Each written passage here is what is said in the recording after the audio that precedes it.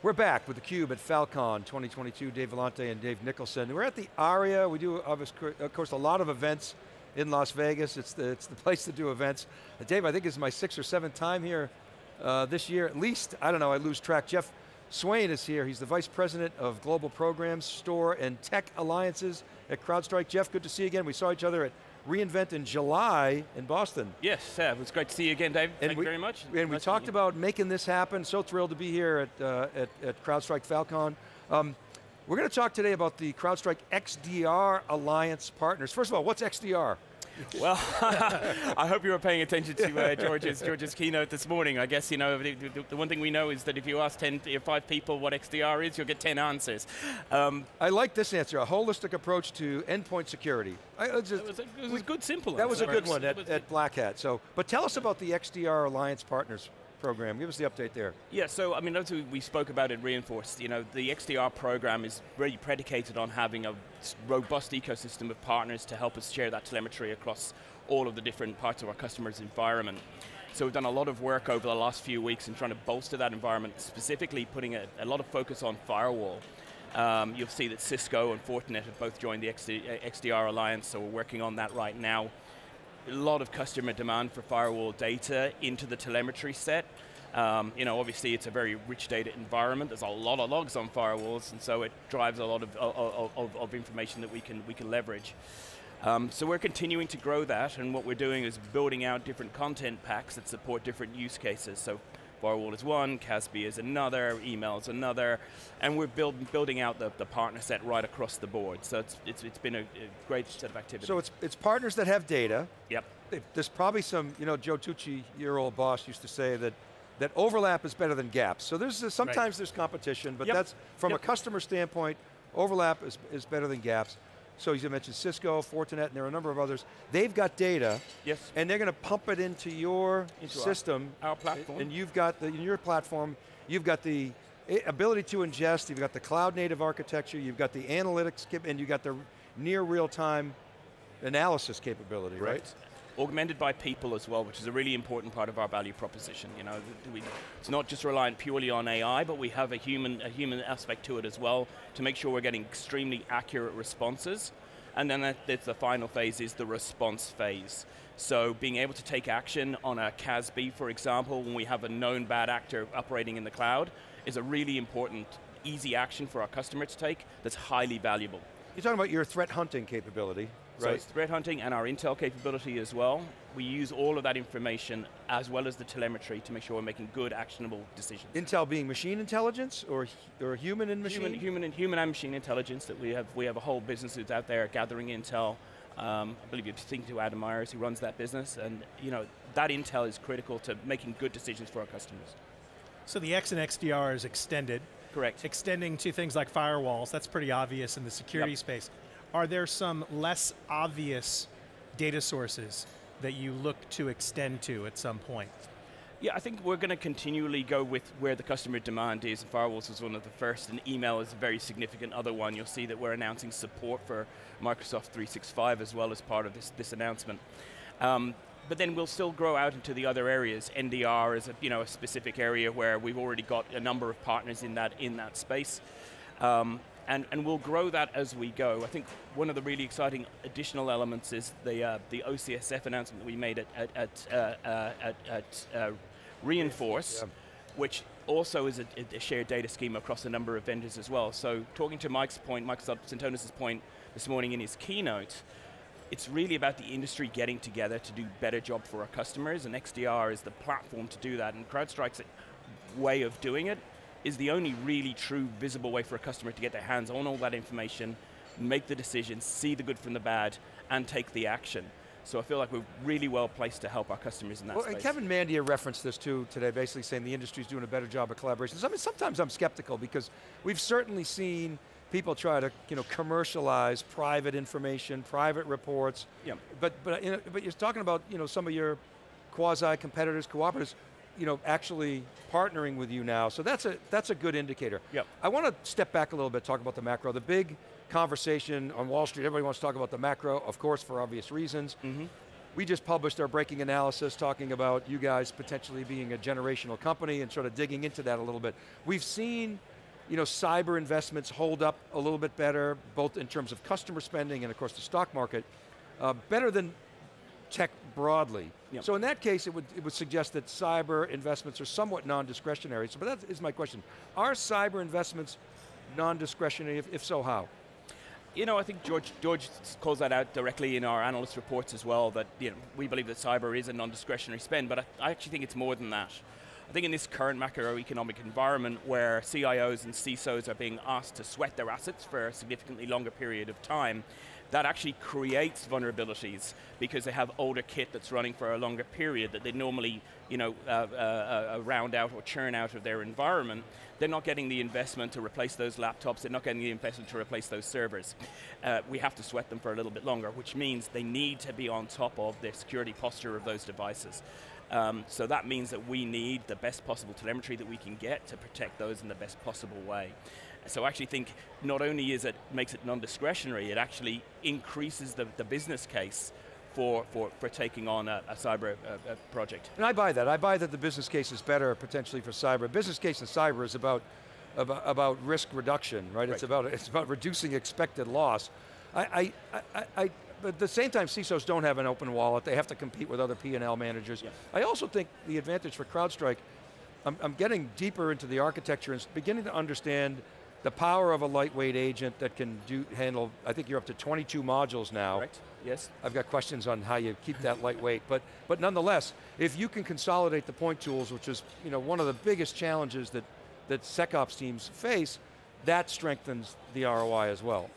Absolutely, and if you look at what George was saying this morning in the keynote, the combination of being able to provide tools not only to the SecOps team, but the IT Ops team as well, being able to give the IT Ops team visibility on how many assets they have. I mean, these are simple questions that we should be able to answer, but often when we ask an operations leader, can you answer it?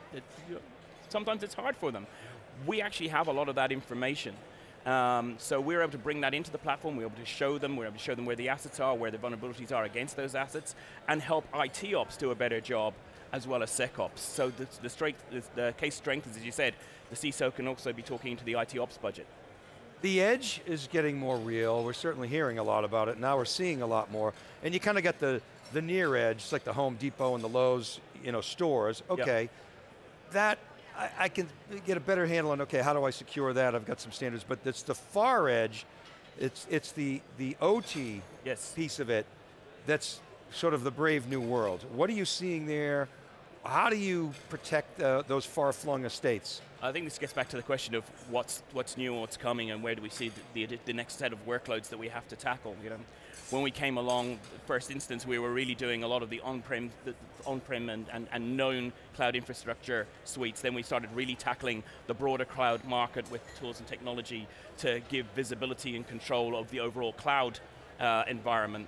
OT represents that next big addressable market for us, because there are so many questions around devices, where they are, how old they are, what they're running. So visibility into the OT network is extremely, extremely important. And the wall that has existed again between the CISO and the OT environments coming down, we're seeing that there's closer alignment between the security on both those worlds. So the announcement that we've made around extending our Falcon Discover product to be able to receive and understand device information from the OT network and bring it into the same console as the IT and the OT in the same console to give one cohesive picture of visibility of all of our devices is a major step forward for our customers and for the industry as well.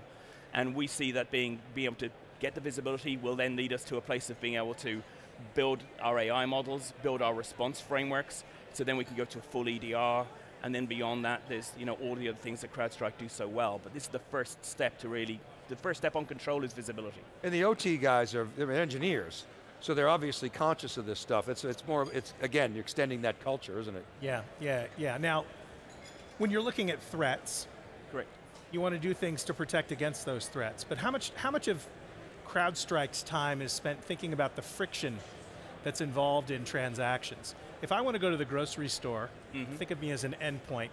If I want to go to the grocery store, if I had to drive through 3 DUI checkpoints or car safety inspections. Yep. Every time I went to the grocery store, I wouldn't be happy. As an endpoint, as an end user in this whole thing, ideally we'd be able just to be authenticated and then not have to worry about anything moving forward. Do you see that as your role, reducing friction? 100%. That's again one of the core tenets of why George founded the company. I mean, he tells the story of sitting on an airplane and seeing an executive who was also on the airplane trying to boot their machine up and try and get an email out before the plane took off, and watching the scanning happen, old school virus scanning happening on the laptop, and that executive not making it because, and he's like, in this day and age, how can we be holding people back with that much friction in their day-to-day life? So that's one of the, again, founding principles of what we do at CrowdStrike was the security itself needs to support business growth, support user growth, and actually get out of the way of how people do things. And we've seen progression along that lines. I think the zero trust work that we're doing right now really helps with that as well. Our integrations into other companies that play within the zero trust space makes that a frictionless experience for the user. Because yeah, we want to be there, we want to know everything that's happening, but we don't want to say we always want control points. But that's the value of the telemetry we take. We're taking all the data so that we can see everything, and then we pick what we want to review, rather than having to do the checkpoint approach of stop here, now let me see your credentials, stop here, let me see your credentials. Because we have a full field of knowledge and information on what the device is doing and what the user is doing, we're able to then do the trust but verify style approach. So coming back to the edge and IoT, bringing that zero trust concept to the edge, you got IT and OT. Okay, so that's a new constituency, but you're consolidating that view. Your job gets harder, doesn't it? So talk about how you resolve that.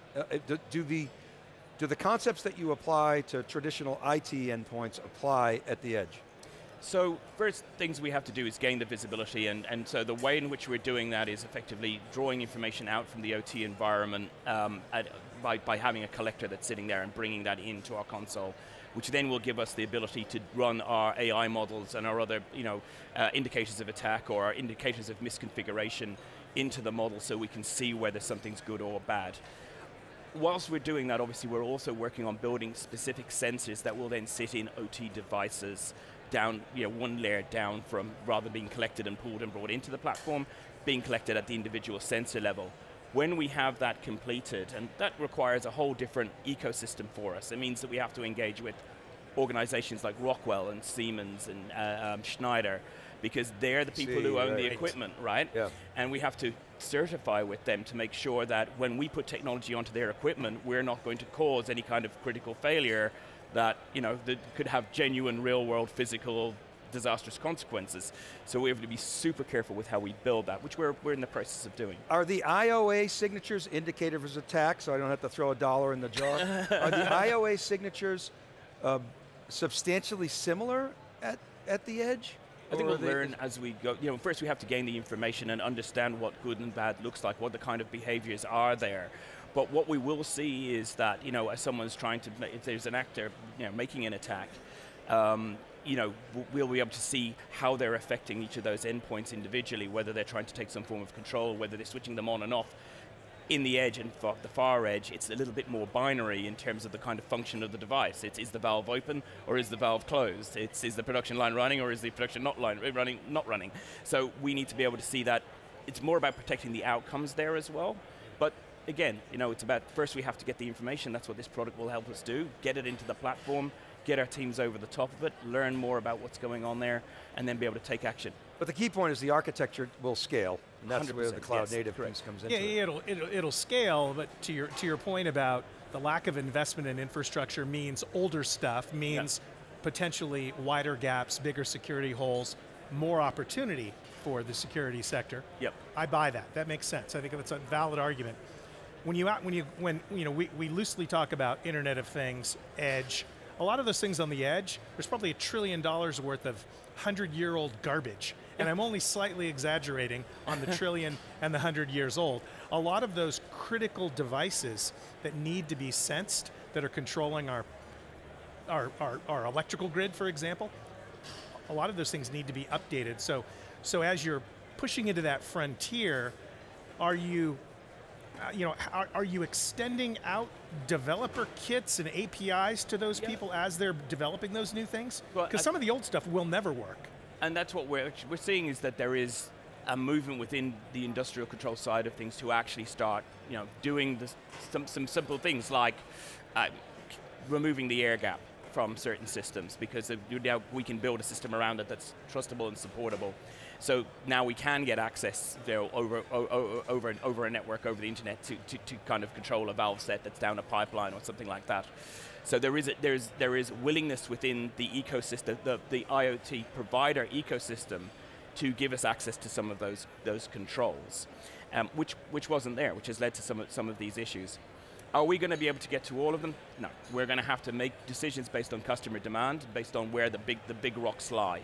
And so we will continue to do that based on customer feedback, on what we see. And the legacy air gaps in the OT worlds were by design for security reasons, or just sort Mostly of because there was no way to do it before, right? So it was like lack of connectivity is. Yes. Yeah. So it was, people felt more comfortable sending an engineer out into the field. Truck roll. To do it rather than and exactly that. Again, going back to our macroeconomic situation, it's a very expensive way of managing and maintaining your fleet if you have to send someone to it every time. So there is a lot of there's a lot of customer demand for change, and we're engaging in that change, and we see a huge opportunity there.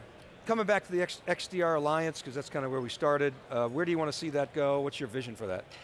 So the Alliance itself has been fundamental in terms of now where we go with the overall platform.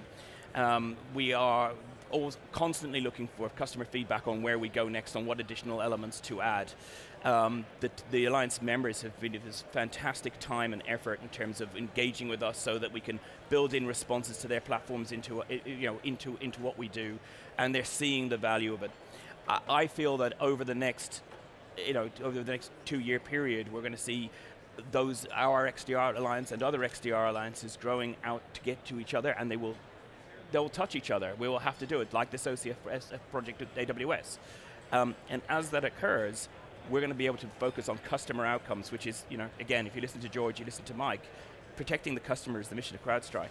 So I think that's core to that story. What we will see now is it's a great vehicle for us to give a structured approach to partnership. So we'll continue to invest in that. We've got a pipeline of literally hundreds of partners who want to join.